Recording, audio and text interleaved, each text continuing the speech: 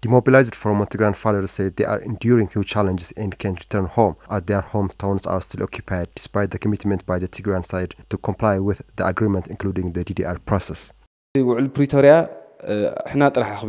We are implementing the Pretoria Agreement exclusively, unlike the federal government. The demobilized fighters who came from the occupied territories of Tigray are in a situation where they are unable to return home and can't lead their normal lives. The demobilized soldiers are still enduring challenges. So far, we're displaced from our home.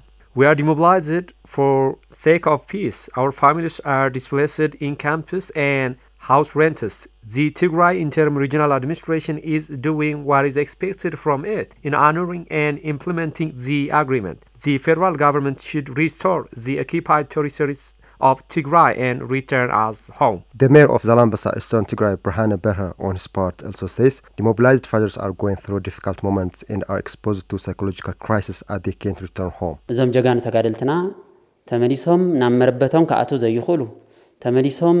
The demobilized former fighters in our town are subjected to psychological and moral damages as they can't return to their homes. On top of that, they are enduring enormous challenges.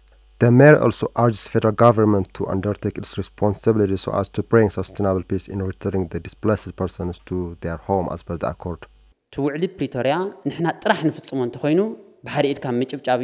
If Pretoria Agreement is implemented just by one side, it is like clapping with one hand. So the federal government should reciprocate. It is to be remembered that last week on Wednesday, Tigrayan Forces former chief and deputy head of the interim administration announced the demobilization of over 50,000 fighters as per of the peace agreement.